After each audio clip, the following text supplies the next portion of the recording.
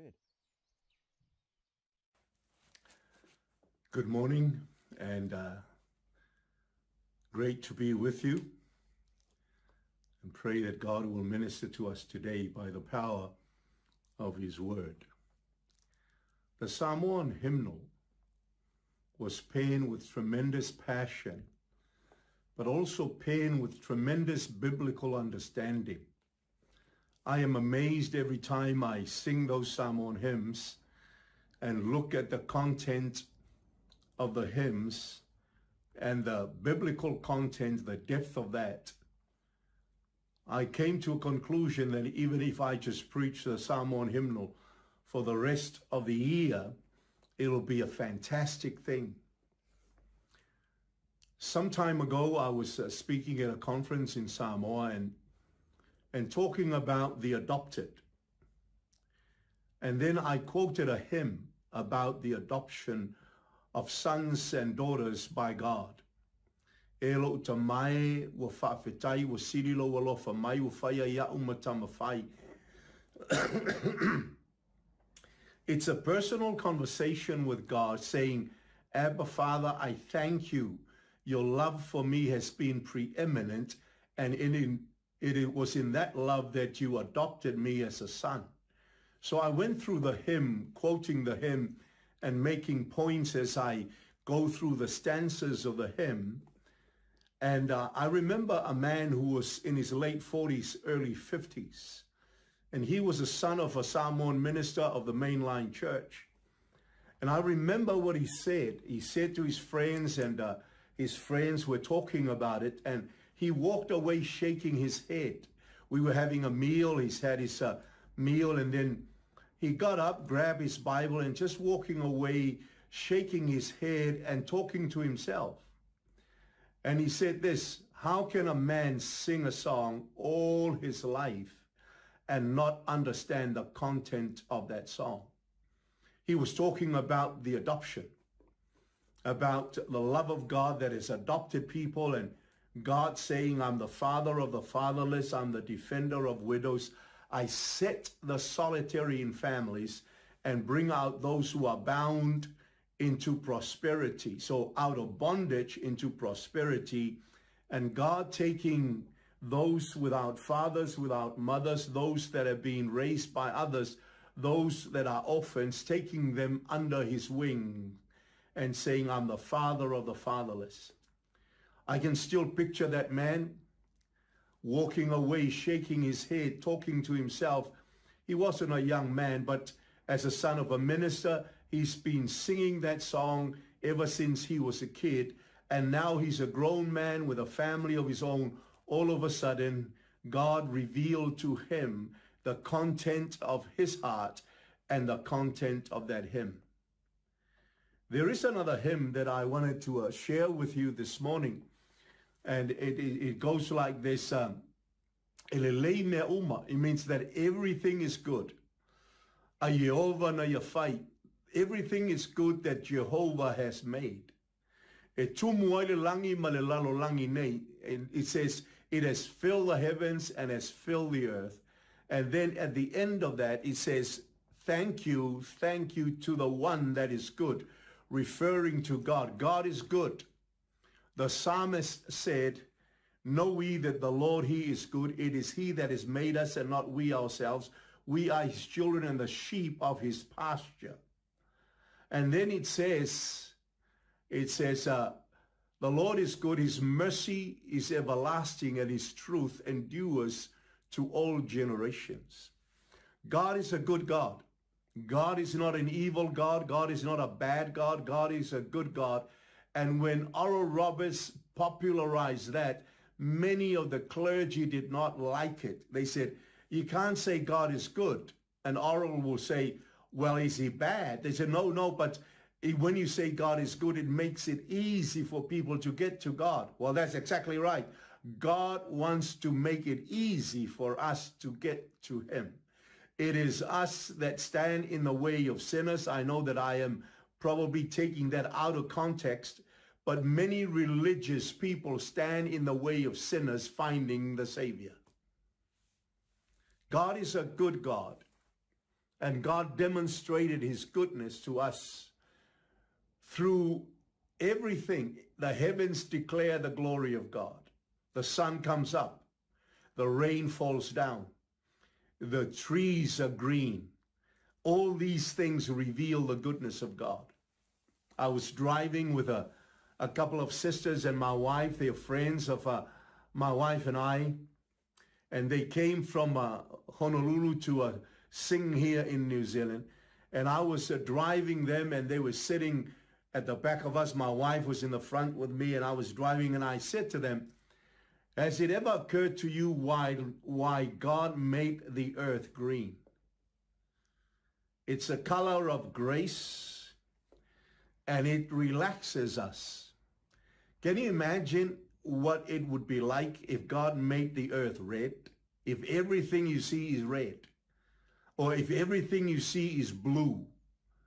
No, God made the earth green and the sky blue. There is a reason why. It's the wisdom of God and the goodness of God.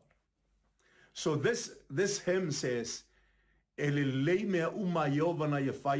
Jehovah has made is great, is fill the heavens and the earth. Thank you to the one that is good. The second stanza goes like this. It says, it makes us know his power that has been revealed like the dawning of light. And then it says, love and wisdom, he created all things. Thank you to the one that is good. It says, love and wisdom, he created all things. He created all things by his wisdom. By wisdom, a house is built. By understanding, a house is established. By knowledge, the house is filled. Now, we talk about that. How does wisdom come? Fear of God. What is understanding? It's the knowledge that God is holy. How does knowledge come? Same thing, wisdom comes by the fear of God. And God has created the earth and the heavens by wisdom, but it was love that made him do it. It was the motivation in God's heart. It was love. The songwriter said, love lifted me when nothing else will help. Love. It was love that lifted me. And the Bible says God loved the world that he gave his only begotten Son, that whosoever believes in him shall not perish, but have everlasting life. God loved, and out of that love he gave. And he did not give just the sunshine. He didn't give just the rain. He didn't give just the provision for the birds of the air and the fishes of the sea. He didn't just give for us as human beings. He could have done all those.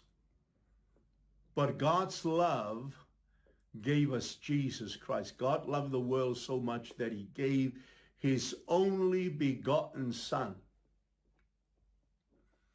And Paul said, if God has given us his Son, how shall he not with his Son also give us all things? So today, even the sinner, even the wicked, even the murderer woke up to the sun rising. That's God's love. That's God's goodness. It doesn't mean that God condones the wickedness, but it means that he loves even the sinner. Where sin abounds, grace much more abound. Where sin abound, love much more abound. And the Bible said this, the law came by Moses, but love, grace, mercy, and truth came by Jesus Christ. Grace and truth came by Jesus Christ. Grace is the motivation. Love is the motivation. Why God created all things and provided for us. And he said to us, look at the birds of the air. Look at the fish of the sea. Look at the beasts on the field. Who feeds them? I do. If I feed the birds of the air and I feed the beasts on the field, how shall I not care for you when you and I are created in the image of God? We are made in his image. As we said a few Sundays ago, when God created the fish, he first of all created the sea, and then he created the fish for the sea. But what he did, he spoke to the sea and said to the sea, bring forth the fish. He spoke to the dirt, to the earth, to bring forth the trees and the animals. But when he created you and I, he did not speak to the earth. He did not speak to the sea. He spoke to himself. Come, let us make man in our image. And then he formed our substance, our physical substance, out of what was already created out of the dust of the ground.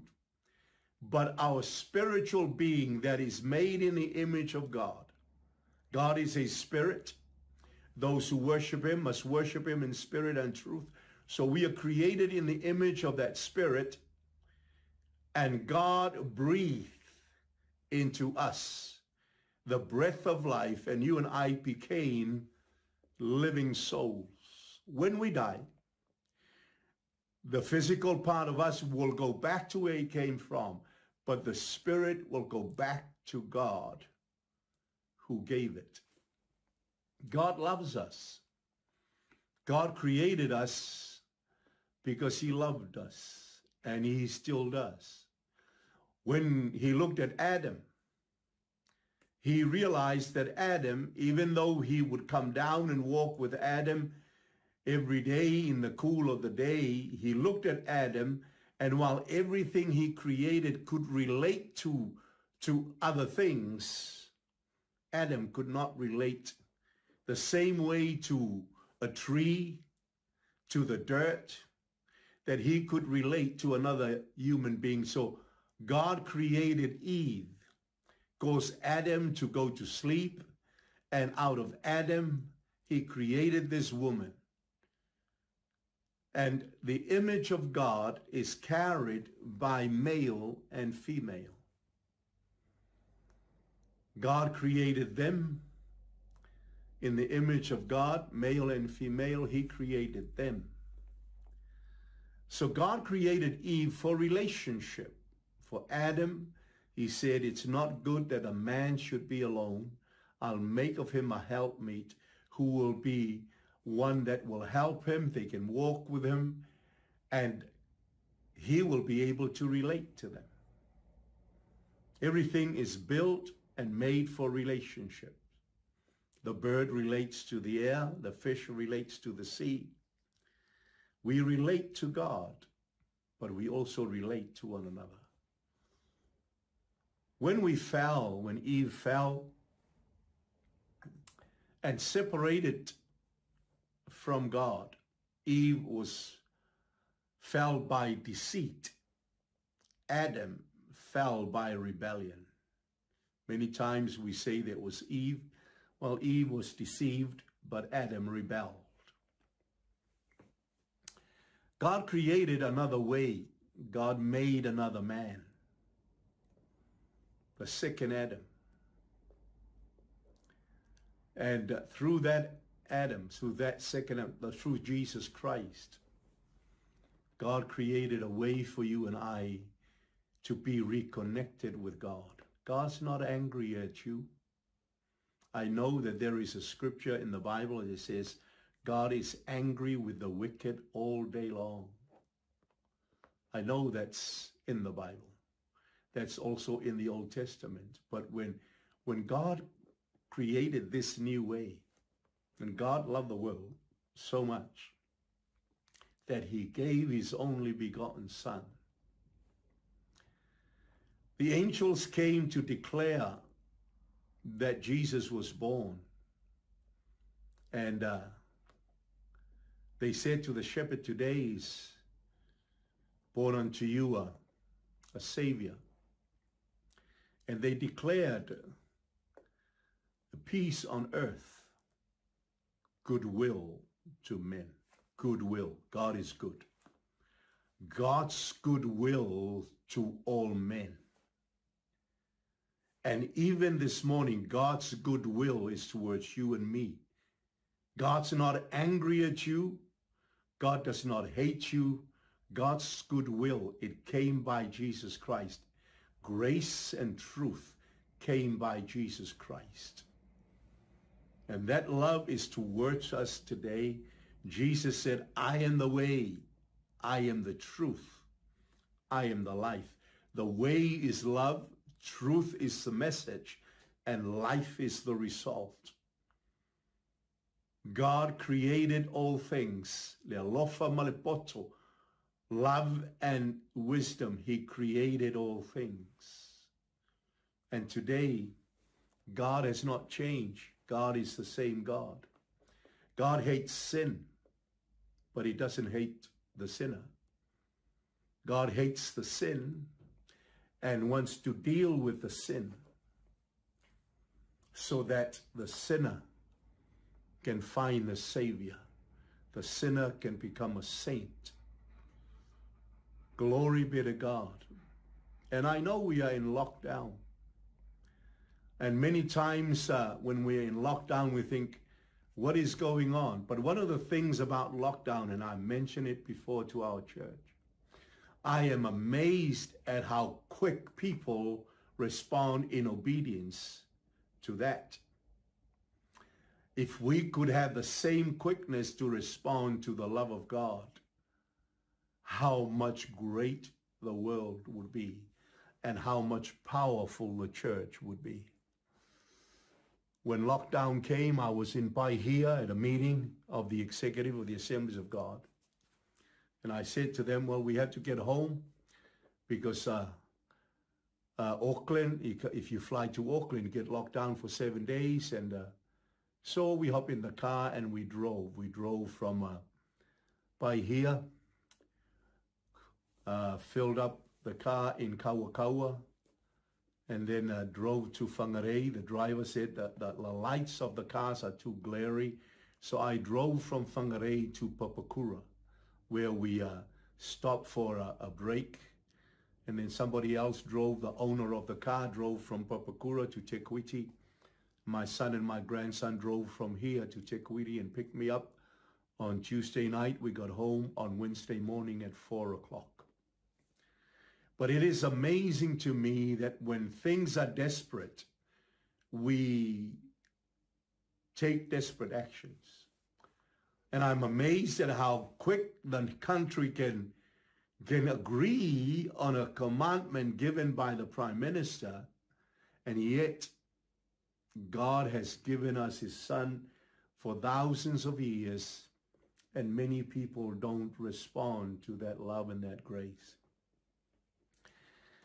One of the things that I find that if you are restricted to love, many people all of a sudden will love. I was an interpreter at a court case of a young man in the courthouse, and he was going to jail. I was there to interpret for him for the understanding of the court and for his understanding about the ruling of the court.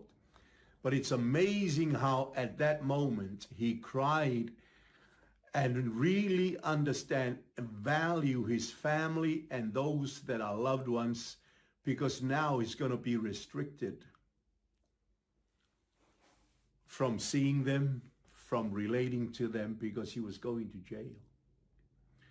And sometimes if we understand life and the purpose of God, sometimes people will respond greatly when they are locked down.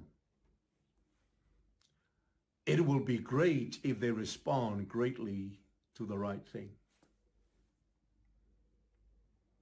Many times we love loved ones, and that's fine as long as they're alive. But when they pass, that love is really, really, becomes very, very heightened and acute. Why? because we won't see them again unless you are a Christian and they are a Christian. They are not lost to us. They're just gone home, just like here, going home.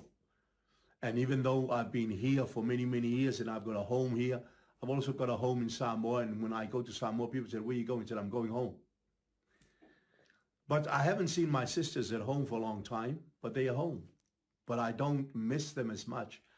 But if they pass away, I'm going to miss them a lot, because restrictions often heightens our awareness that we love people. And this restriction, let us be aware. Let it heighten our love for fellowship. Let it heighten our love for connection. Let it heighten our love for Jesus Christ. It is the history of the church that many times when the church is restricted, the church seems to arise in the midst of the restriction. The underground church in China, in other countries where the church is restricted, seem to thrive when they are locked down. The gospel thrives when it locks down. Let our love thrive when we are locked down. Our love for God, our love for our loved ones, our love for life, and our love for the lost. Let our love be heightened. Many, many things and many, many people have done great when they are locked down. Pilgrim's Progress was written by John Bunyan when he was in jail. Letters from the jail were written by Martin Luther King Jr. and I think they were called letters from the Birmingham City Jail, I think it was. And then you got Nelson Mandela, who wrote Conversations with Myself. Those were penned from jail, and many, many more. But the ones that I want to share with you is what Paul did. Paul wrote the epistles. It's like the jail was made for him to write to the world, to declare the goodness of God, to live for God. And when we do wrong, how do we get back to God? And he wrote those letters, restricted and locked down in jail. If he wasn't locked down, the epistles will never be written for us. Let this time of lockdown heighten our love for God, heighten our love for each other, heighten our love for fellowship. Understand that God loves us and God gave his Son for us, that we in turn might give our lives for others. May the Lord bless you, and may the Lord do you good. May his favor rest upon you and your family. And may this time of lockdown be a time where God can speak to you and where you can sit still and know that God is good. May it be a time where your heart reaches out, not just to the Savior, but to others. Let us pray. Father, we thank you and honor you today. We pray for those who are under the sound of my voice. I pray, dear God, that you will bless them and touch their lives and minister to them. I pray this time of lockdown will heighten our love for one another, for you, for your goodness and for your blessing. Help us to appreciate all that you've done, and help us to share that which you have given to us with those less fortunate than us. I'm going to finish my prayer shortly, but before I do, if you're listening to me and you've never made Christ the Lord of your life, why don't you give your life to Jesus? He loves you. He's prepared heaven for you. He died for you, gave you his life, gave you his blood that your sins might be forgiven, that you might make heaven your home. It's a great day to give your life to the Lord. While in lockdown, not able to go to church, in your own home, you can give your heart to Jesus. Give your life to him who gave you life in the first place. If that's you, you want to respond, I'm going to pray. And I want you to pray the prayer that I'm going to pray and ask Christ into your life. I had to do that, and it'll be great if you do that for yourself today. It's the greatest gift that you'll ever give to yourself, is accepting what God has given to the world. Let's pray. Dear Lord Jesus, just follow my prayer. Dear Lord Jesus, I come to you today. I recognize I'm a sinner. And I recognize also that you love me and gave your son for me. That in believing in him and what he done, I may enter your family and become a child of God. And today, Lord Jesus, I ask you to come into my heart. Forgive me of my sins. Wash me from all iniquities, transgressions, and sins. I accept you as my Savior. I believe that you are alive. And I believe that God has raised you from the dead and you live.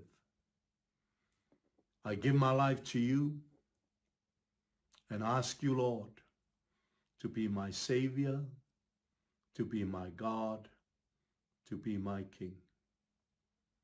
I will serve you the rest of my days. Help me, Lord, to walk with you by faith and to live in victory. Thank you, Lord. I am your child.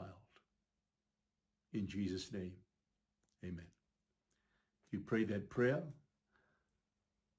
I pray that God will bless you. I want you to read your Bible. God will talk to you, and I want you to pray every day. And if you're able to, you can get back to the church and let us know what you've done so we can send you some material and information so that you are able to grow in your newfound faith. If you could email the church or phone the church, the telephone is 06-345-0265, and let us know what has happened to you. And we will see that you get the information and get people in touch with you so that you may grow. May God bless you. Have a great Sunday. Amen.